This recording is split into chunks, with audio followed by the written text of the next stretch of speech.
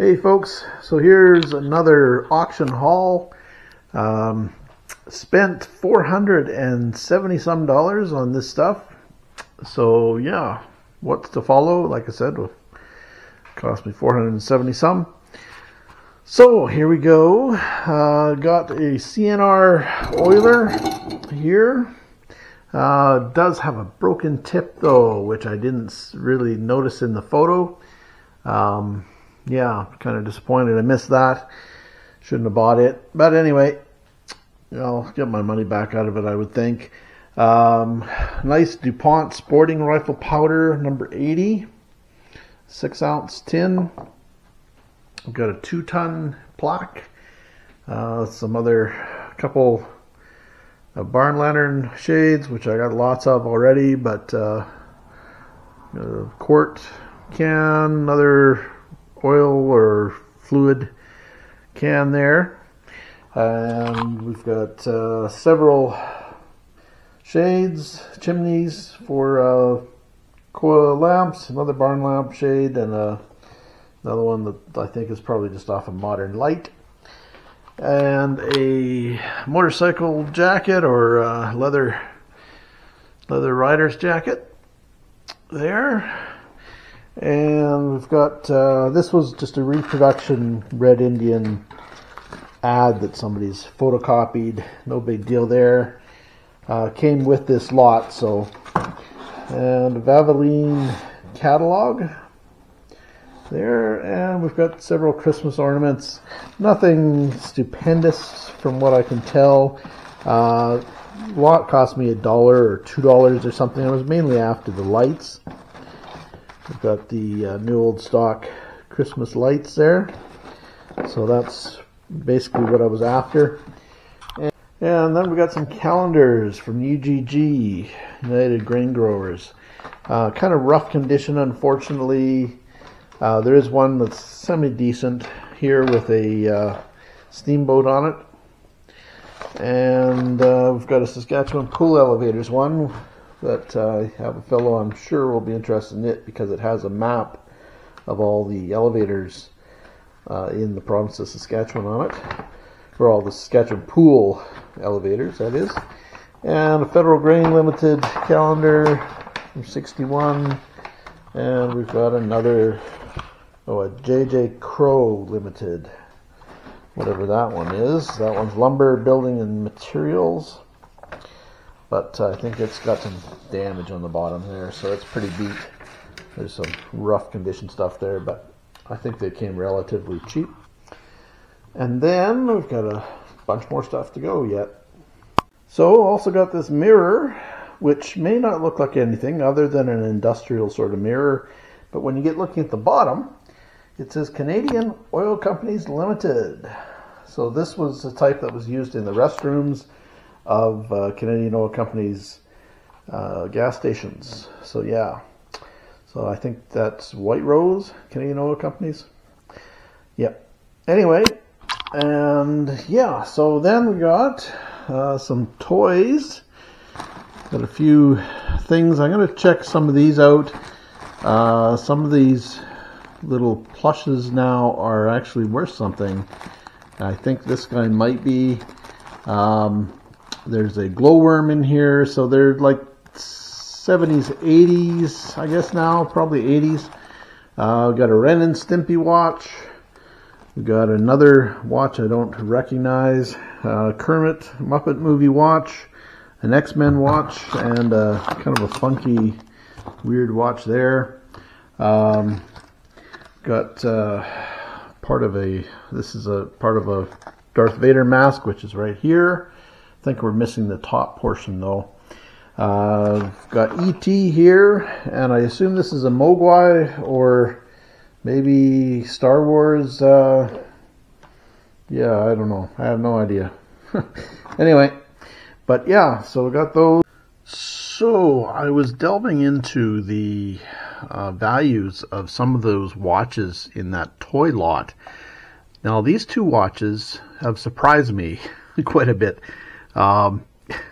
The swatch on the right here, on this side, I'm finding comps in the $100, $200, $300 range.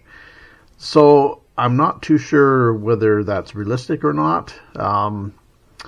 One was sold for $260, but like I said, I'm not sure if that's realistic. So if you're a swatch person or interested or an expert in swatches, I wouldn't mind a comment below and let me know what I have here. I'm going to do some more research, of course, but yeah. So that one sounds pretty interesting. Now, same kind of goes for this watch here by Pine or Pinot. I think it's Pine, but I'm not sure. It could be Pinot. And it's a Jalga. Now, it's kind of, to me, this looks like a novelty watch, but it seems to have some significant value. I can't find any sold comps, though. Now, I always tell people, look, you know, when you go on eBay, look at sold comps. Well, unfortunately, in this particular case, there aren't any sold comps. So that's either good or bad. That could mean that they're really not worth anything and people are asking absurd amounts of money for them and not getting it. Like this one here was, or is the seller's asking $413 Canadian. And I've seen another, it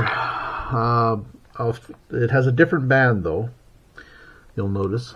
And then this one here is $137 again, but that one's boxed and with a different band than mine has.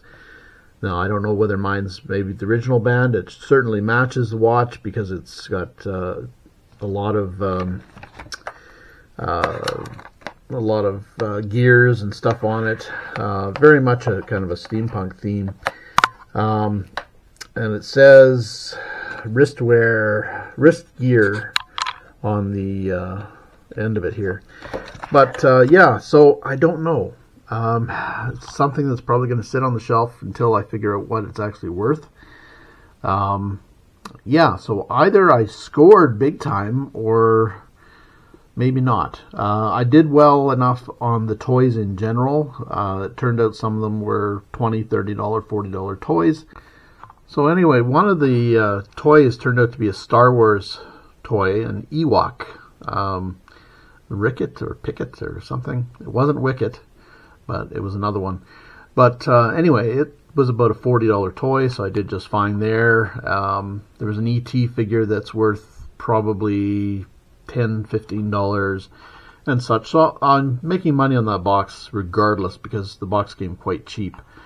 But these watches may mean I scored. So yeah, let me know if you're a modern watch aficionado. Let me know what I've got here. I could have done real well or not. I don't know. Either way, I'm in the money as it is, but this lot of these two watches could hold some significant value. Anyway, now back to the haul. And then I got a whole whack of jewelry. A bunch of, well, it's all kind of ages, all different ages. There's some Victorian stuff in here. There's some 50s, 60s. So it's all kinds of stuff. And I think the lot cost me $25. So that's what I got in there.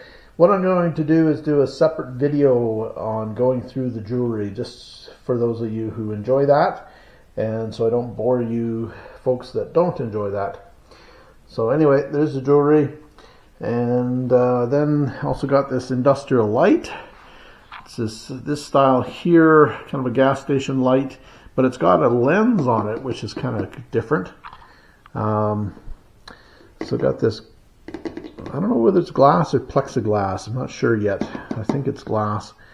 But yeah. So anyway, got that, and got some more to go. So also got these 3 Coleman lanterns here, or lamps. I put a $1 bid on them, expecting not to get them, and I got the darn things. So yeah, good for parts anyway, whatever. And then put a $10 bid on these 2 Colemans, and this one is a a what model is this? I don't know. Not sure. Anyway, decent one anyway for $10. That's pretty decent. And this is a 621D Coleman. So yeah. Kind of an odd combination of blue and brown, but that's legit from what I understand anyway. And got a register grate with some scrap metal. Yeah, this pulley will be scrap metal. The alarm bells or phone bells will be something I can sell, hopefully. Got a couple of them already though. Got a bunch of wrestling magazines from the 80s. So Andre and Hulk Hogan and who's that? That's not Snuka. Who is that? Great Scott. Oh, that's Roddy Piper. Ric Flair, Macho Man. That's Macho Man, of course. I was reading that. Andre the Giant and all the classics anyway. So I got a whack of those. I think they cost me $20 or something like that. Not too bad considering they sell for about 10 and more per magazine. So yeah, I think yeah, they cost me $20. So yeah, I did okay. I got a Bill Spike as well. I think that was in another lot. Got a G.I. Joe helicopter which fell apart when I was coming home.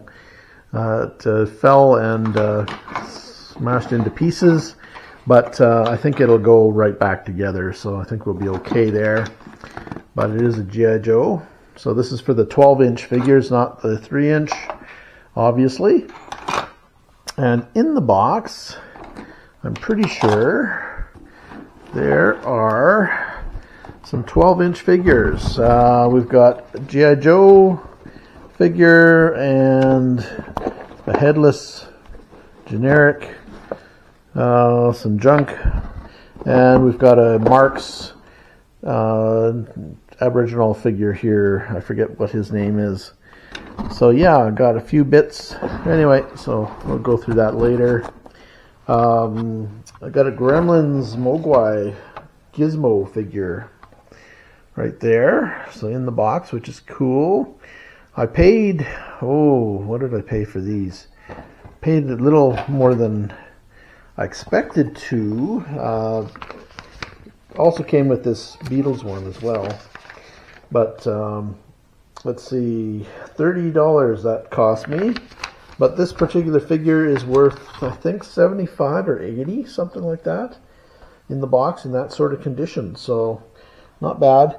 The Beatles Yellow Submarine figure, I don't know what it's worth. Probably not a lot. I suspect it's probably 10 or $20, something like that.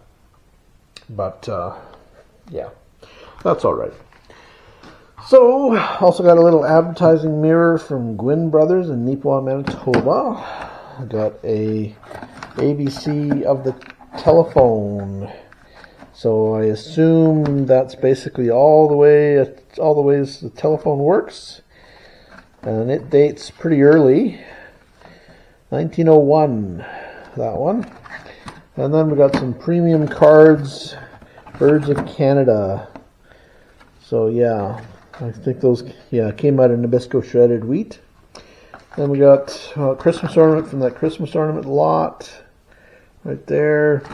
And we've got a bunch of razor strops, gem razor blades. Got a hone here, a velvet hone. It's kind of got a glass sharpening portion in there. Got another razor blade sharpener here, and some other drop back hones. So we've got some other hones. And what was this? What is this? What is this? What is this? What do we got here? Oh, another razor stropper. So another razor sharpener. And then Frost & Woods toolbox lid from Implements and a cast iron pulley. And we still got more to go, so stay tuned. And for larger items, we've got a little stool that I got with that little table, little Art Deco table that I'll throw on Marketplace for 10 bucks or something. Stool was what I was after. So yeah, that should get 35, 40, something like that. Probably 35. Then a little primitive cabinet, a cream can, and a McCall Frontenac, so Red Indian, bulk oil or waste oil pail. And also, I also got 2 calendars. I paid up for these. I paid 25 a piece, so 50 bucks for the lot. And last but not least, a hay trolley. So it wasn't terribly expensive at all. It was 15 bucks, so I'll do just fine on that. These can run anywhere from $100 to $300 roughly, some probably more. We'll see what this one is. Maybe I'll throw it up on the screen once I find out. Alright, thanks for watching, guys. Please be sure to like and subscribe and check out our other videos on antiquing, picking, thrifting, scrapping, etc. Take care, folks.